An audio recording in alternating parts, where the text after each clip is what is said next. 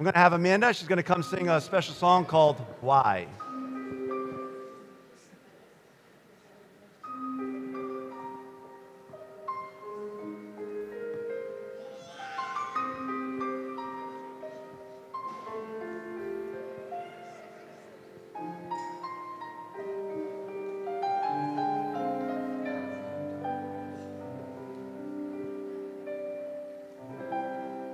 We rode into town the other day, just me and my daddy. He said I'd finally reached that age that I could ride next to him on a horse that of course was not quite as wide. We heard a crowd of people shouting, and so we stopped to find out why. And there was that man that my dad said he loved, but today there was fear in his eyes. So I said, Daddy, why are they screaming? Why are the faces of some of them beaming? Why is he dressed in that bright purple robe? I'll bet that crown hurts him more than it shows. Daddy, please, can't you do something? He looks as though he's gonna cry. You said he was stronger than all of those guys. Daddy, please tell me why. Why does everyone want him to die?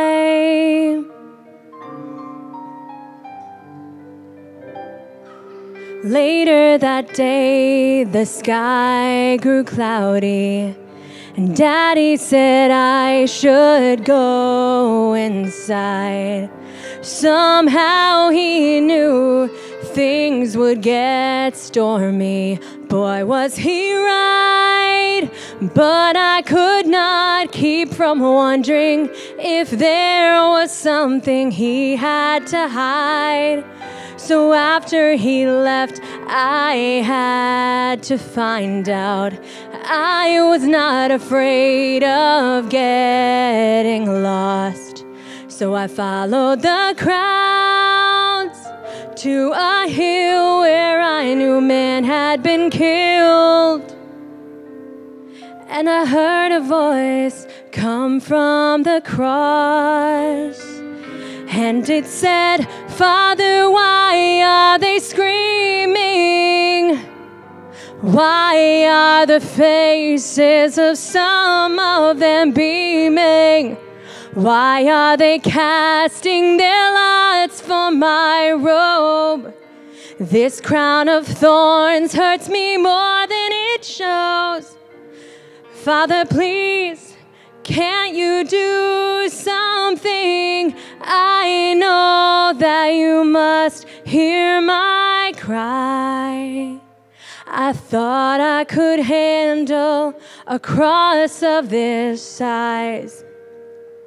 Father, remind me why.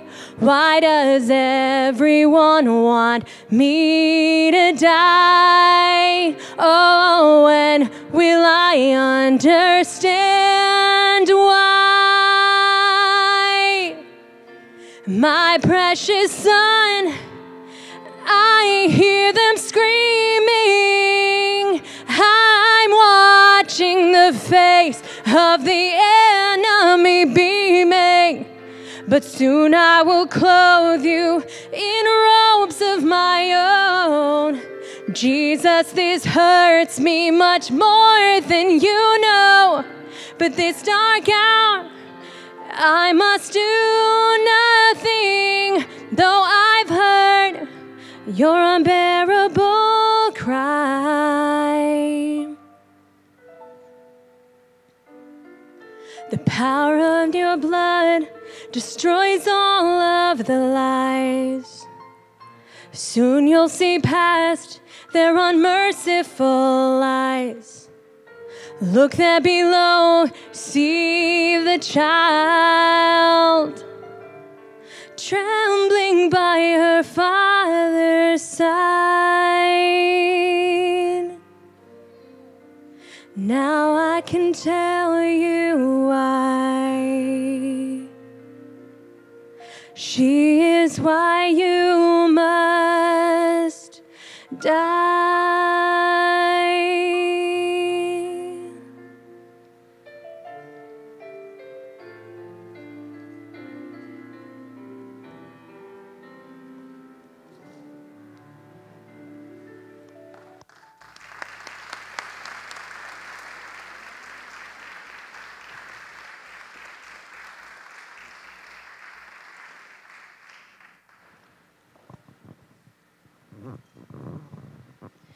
Please stand as you are able for the reading of God's Word.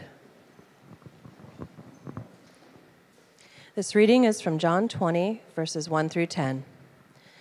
Early on the first day of the week, while it was still dark, Mary Magdalene went to the tomb and saw that the stone had been removed from the entrance. So she came running to Simon Peter, and the other disciple, the one Jesus loved, and said, "They have taken the Lord out of the tomb, and we don't know where they've put him." So Peter and the other disciple started for the tomb. Both were running, but the other disciple outran Peter and reached the tomb first. He bent over and looked in the strips of linen lying there, but did not go in. Then Simon Peter came along behind him and went straight into the tomb. He saw the strips of linen lying there, as well as the cloth that had been wrapped around Jesus' head. The cloth was still lying in its place, separate from the linen. Finally, the other disciple, who had reached the tomb first, also went inside. He saw and believed. They still did not understand from Scripture that Jesus had to rise from the dead. Then the disciples went back to where they were staying. May God add his blessing to the reading, hearing, and doing of his word. Amen. Thank you. You may be seated.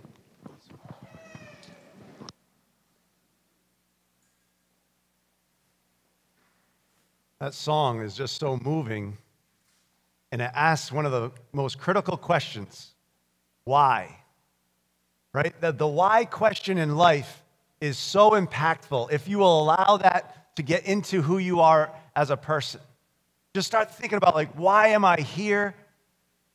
Why does God have me in this time, in this place? Why was I born where I've been born?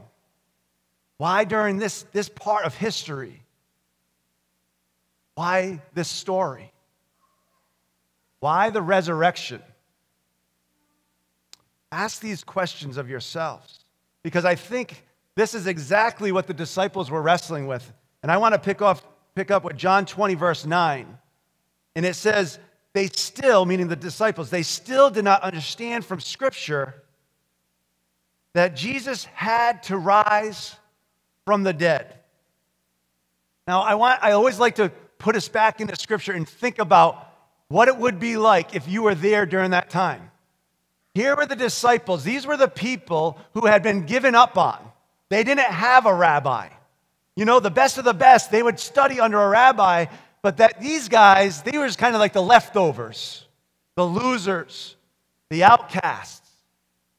And so they went back to their family businesses. And then one day, Jesus showed up and said, "Come and follow me." And they left everything behind to go and follow this guy named Jesus. And why they followed him was because he was proclaiming to be a Messiah. Some of you may not know there was many Messiahs that had come and gone. So here they are, and they're backing this guy named Jesus. And they're saying, we're taking a risk, and we're going to follow him. There's something different about him. We see a lot of the miracles that he's doing. It's like, wow, that's getting their attention. Maybe this is the one. Maybe this Jesus is truly the Messiah, and we're backing the right guy. And then all of a sudden, here comes Friday, and he's being crucified, he's being beaten, and he's hanging on a cross. And we know the story that They all left him. Peter denied him. Judas betrayed him. And then all of a sudden, think about all the fears, all the confusion, and all the anger. We just wasted 3 years of our lives. And we backed the wrong guy. Here we go again. Back to fishing, back to doing this and that. So I want to make it real for you today. Think about if you were a person and you were madly in love with the one. You're dating this, I'm going to say it for me. You're dating this young lady and you're like just madly in love with her. And then one day she comes and says, I'm done. I'm out. I want nothing to do with you. Some of us, that's a real story. Now think about the angst. Think about you're going back in time and you're thinking about the years that you spent with this person. You're thinking about the commitment. You're saying, I thought I left it all on the line for this person. And I put my heart out there just to get squashed. What do you do if 2 days later, as you're caught in all those emotions, and you're caught, I'll never do that again. I'm never going to back a Savior again. And she comes back and says, I'm back. I want to restore our relationship. How do you handle that? And so this idea of what's happening in the disciples' lives is they're on a roller coaster ride. Their Savior who they backed is now dead. And then Saturday, they're wrestling with that. And then here comes Sunday, and this message comes out that, wait a second, the tomb is empty. What are you talking about? The tomb is empty. And now they have to wrestle with, is it real? Is resurrection really true? Is what Jesus was telling us when we had no idea what he was talking about? Some lunatic. What, you're going to be raised 3 days later? And now he's back. And the scriptures go on. There's like 400 witnesses that saw him. And story after story. And they're touching him and saying, is it really you? And I would suggest today that we are in the same place where we have to wrestle with this message. And I named it Resurrection. What if it's true? And some of you know me very well, so I don't like to do this by myself, so I've engaged others. And I was so curious about what other people thought about this. I started sending texts out to my friends. I said, hey, tell me what you think about these questions. So I've captured some of those thoughts. Who did I give the things to? David, you're going to be last. All right, we'll start with you over here. Yeah, you'll last. That will help. And who else has a reading, just so I know where I'm running to? Over there and over there. Okay, go ahead. So these are the answers when I ask these questions to different folks. We are part of the greatest story, the greatest adventure ever told, ever imagined for all time. We are eternal by the power of the Holy Spirit, designed to be in union with a being perfect in love, perfect in wisdom and joy. We are his bride. He has pursued us from creation, through death into eternity. Our broken world will be renewed. The grandeur of the earth, its canyons and peaks, wind and colorful sunsets will be remade more beautiful than we have ever seen. The great forests of the redwoods, the phantasmic creatures long extinct, the biodiversity, all reborn. Color itself will be rich and the air and water pure. We will sing at the top of our lungs like children do, like my son did when I told him we were going to Mega Park today. Look it up. Our adventure is just beginning. He has so much more for us beyond this broken realm. Like Star Trek? Thank you. Where did I go over here? No, you're not. I think resurrection permeates everything, like gravity. What does it mean if it's true, not true? I don't really think in those terms. It's just the water we swim in. It doesn't matter whether you believe it or not. It still impacts you. The seasons that regenerate the earth, our bodies that shed cells and replace them by the millions every day, even relationships that die and are later reborn, usually through a process of forgiveness and time. All these things are real and experienced by all of us, regardless of whether we acknowledge Christ as the source of them or not. Just be reflecting.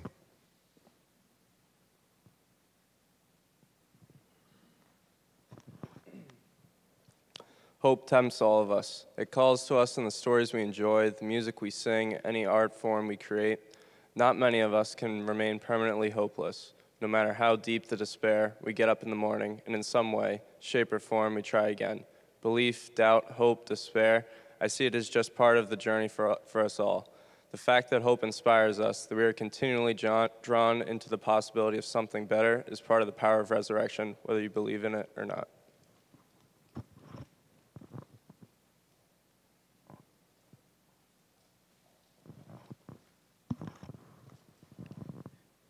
If resurrection is true, then life is the biggest and best gift ever given. Grace covers all, for all. Thank you. Just hold on to that. I love what people had to write and to share is so rich. It's true. And I'm not going to focus too much on this, but what if it's not true? And the scriptures actually address this. And Paul, he's the Apostle Paul. He wrote most of the New Testament. He says, if we only have hope in Christ for now, then we ought to be pitied more than all men. And I was thinking about, why would he say that? And I was thinking about that there's no hope. What if there is just no hope and that this is all there was? Our 70, 80, 90 years on this earth. And I started thinking to myself, it's like a lot of people have gone after the things like when there's that void and you go, this is all I have. What do? We start to chase that which we think would give us meaning. So we've all seen people, maybe it's our own experience. We go after the women and we just go after sex and more sex and more sex. And then we wake up one day and wake up all alone. Hey, man, it wasn't worth it, was it? What about having a committed relationship in marriage? One of the most beautiful things that represents, I think, the closest we'll ever get to a relationship with God here on earth is that committed, sacrificial love of our spouse. Or maybe we chase after drugs and alcohol and the next high. And what does it do? It leaves us empty to chase after the next high and the next high. And we're never satisfied. It's never enough. It's like a chasing after the wind, the Bible says. And then some of us, we have this idea of more things. Materialism, right? If I can just make enough money and I can buy enough things, maybe I'll be happy. Maybe I'll be satisfied. And if any of us have lost loved ones who are later in life, that was their story on their deathbed, I've never heard anyone wish that they had more things. I only hear regrets. I wish I would have spent more time with the people that I love the most. So we're going to have a drama and then music, and then I'll come up with a couple of more thoughts on this about what if it's true, because I think it's the great adventure. So with that, Stephanie and Matt are going to do a drama. So tell the story.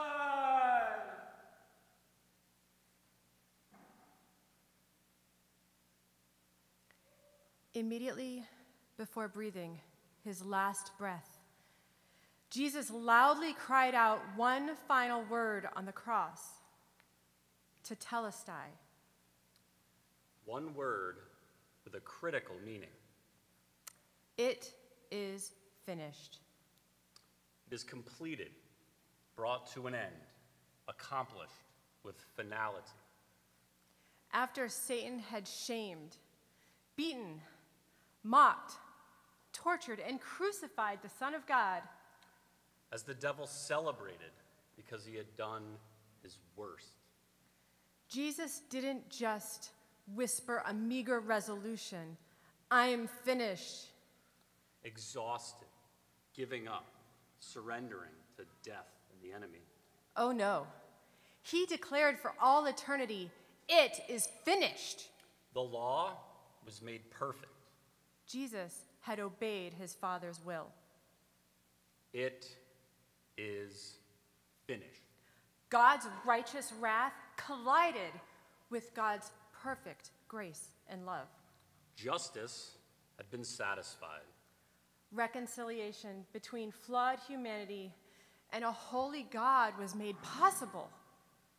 It is finished. The Son allowed people to see a glimpse of the Father. He brought light to the nations. It is finished.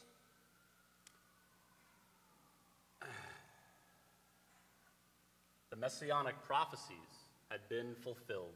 The veil was torn. The Old Testament sacrificial system was now obsolete.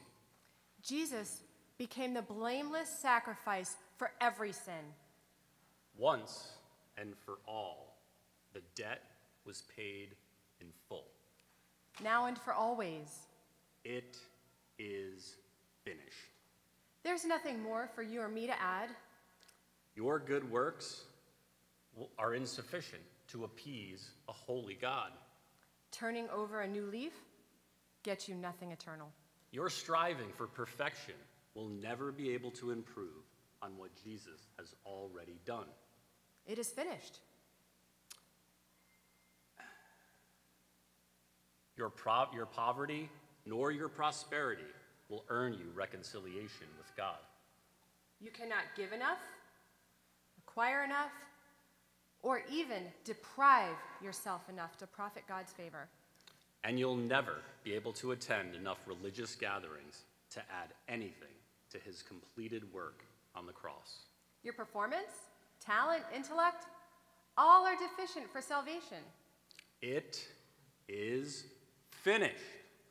There is no extra special word or understanding required. You don't need a new revelation from a preacher, a prophet, a teacher, a book, blog, friend, even yourself. It is finished. Anything you try to add to his completed work in order to be made right with God is impotent. Perhaps even insulting. And actually heretical. It is finished. So, what does one do when the work of salvation is complete? Believe and repent. Rest. Worship and give thanks. Rejoice and share. Believe that Jesus is Lord and he has fully paid the debt of your salvation. Repent from your belief in your own self-sufficiency and follow Jesus exclusively. It is finished. Worship, rest. Quit striving for God's love, acceptance, and forgiveness. The work is done. Accept it. Rest in it. And live every day in the good news of the gospel. Worship and give thanks.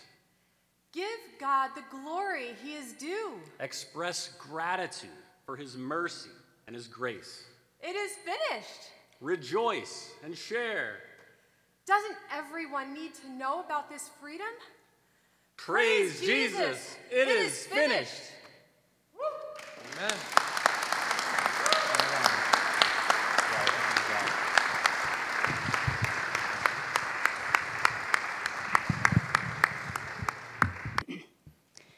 How deep the Father's love for us, how vast beyond all measure,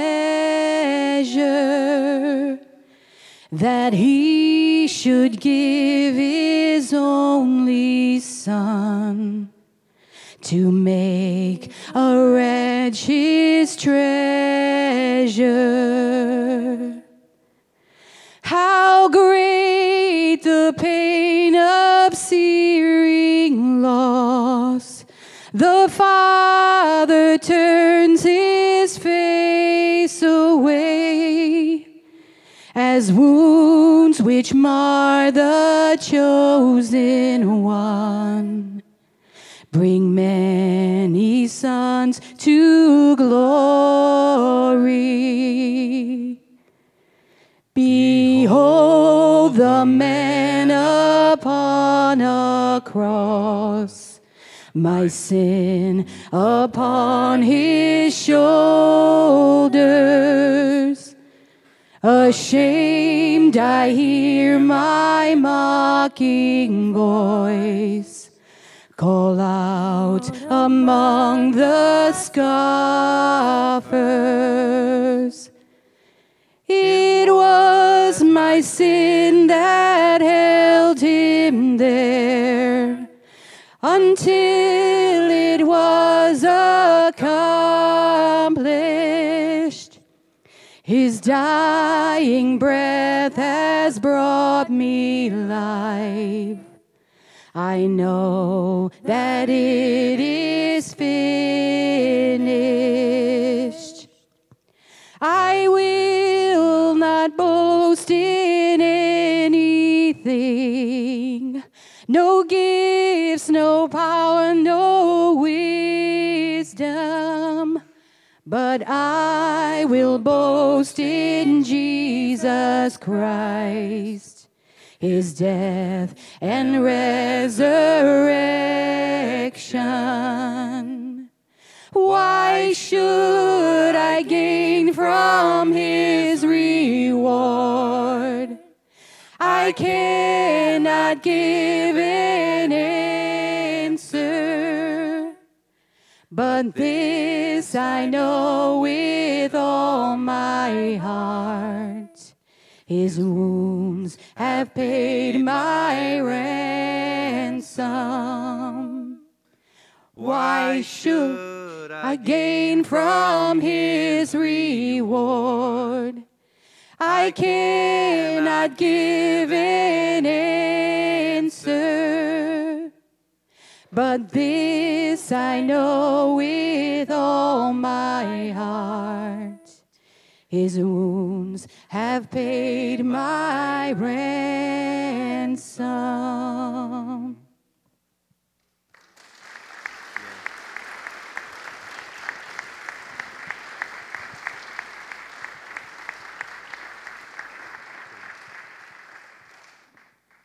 Thank you so much.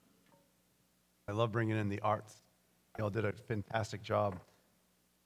I want to pick up in the last book of the scriptures, Revelation 21, 3 through 5. It says, "Look, God's dwelling place is now among the people, and he will dwell with them. They will be his people, no more us and them. And God himself will be with them, and he will be their God." Here's the good news. He will wipe every tear from their eyes. There will be no more death. There will be no more mourning. There will be no more crying. There will be no more pain. For the old order of things has passed away. He who was seated on the throne said, "I am making everything new." That is the Christian hope. Whether you believe it or not, that's the journey. And I welcome you to just continue to ask questions. Continue to go on this journey. But try it on. Because what if it's true, the resurrection? This idea of the Christian hope is that Jesus died on the cross. Well, think about it this way. If Jesus just died on the cross, we believe he took it upon himself, suffering, death, sin, and evil. But if Jesus stayed dead, it's simply a powerful and beautiful message. And it's a wonderful example to live by, how he lived his life. But this one life on earth is all we have. So the Christian worldview is offering a different end to the story, where there is no more suffering. And I just want you to hold on to that for a moment. Because all of us, whether it's ourselves right now that are in a place of suffering, or if you've lost a loved one, or if you've gone through something and you know the pain of suffering, what would it be like when all things have been made new and there's no more suffering? There's no more loss. There's no more pain. What would it be like if all of our relationships were restored wholly, completely, perfectly? What if there was no more evil in the world? Can you even comprehend the message? Every day we're inundated by the messages of mass media, and we see every day evil rearing its ugly head. What if there was peace in all the world? Because this Christian worldview, if it were true, there would be no more evil. There'd be no more sickness. I know there's a lot of people in this room that have been battling cancer, or what other illnesses there are. And you're going down that path and that journey, there will be no more sickness. Our bodies will be complete and whole. And then this beautiful message of there will be no more death. That we get to live forever and ever in this new heaven, in this new earth, this new creation, it says in Revelation. What would that be like in all its fullness? These are the questions to wrestle with. Now, you might be wondering, if this is true and Jesus died and then he was resurrected, why wasn't it just done that way? Well, the promise is that it's been fulfilled, but it yet hasn't been realized. So it was complete on that day when Jesus went to the cross and died, and then the third day when he was raised to life, which we're celebrating here today. It was completely fulfilled, but not yet realized, because he said that he would come back again. And that's our Christian hope, that one day Jesus will return and make all things new. So what do we do in between? And this is the great adventure that I'm talking about. This idea that we get to help usher in new creation. This idea of suffering and evil and sickness and death. That we now get to enter into the pain of others. We get to restore broken relationships and make things new. And every single day when we wake up, there's an opportunity to team up with God and to do something to bring good news into the world. And that's worth waking up to. And that's why we're here. And our hope is that one day, God will come back in the form of Jesus Christ and make all things new. And that's why we're here this morning. Because he is risen. He's risen indeed. We have a job to do. I just want you to capture this sentence. One of our vision or our mission statement is simply to bring the good news wherever we go. Bring life into dying situations. Bring hope into places of despair. Be the light in the darkness. Be comfort amidst the suffering. And here's the sentence. The great adventure is living a life that brings good news to others with the hope that we are ushering in new creation. That is our hope. And with that, we're going to close with a song called Forever. He is risen. Let's pray. Jesus, thank you so much for allowing us to come here and to celebrate the risen Christ. We love you so much. We're energized by what you've called us to do, to go out and make a difference in the world by loving the other and humbling ourselves, to look at others and just think more highly of them and put their interests first and to care deeply and to love more so. Father God, just continue to do a work inside of us and to help us to restore broken relationships, to bring hope and dignity and respect to all people. Father God, we love you and we thank you for what you've done, for rising up Christ and helping us to live a life of resurrection ourselves, to bring hope into despair and to be the light in the darkness. We love you and we praise you and give you thanks. In Jesus' name, amen. Amen. Thank you so much for coming to church. Have a happy Passover and a happy Easter. We'll see you next week. Thank you. Have a great day.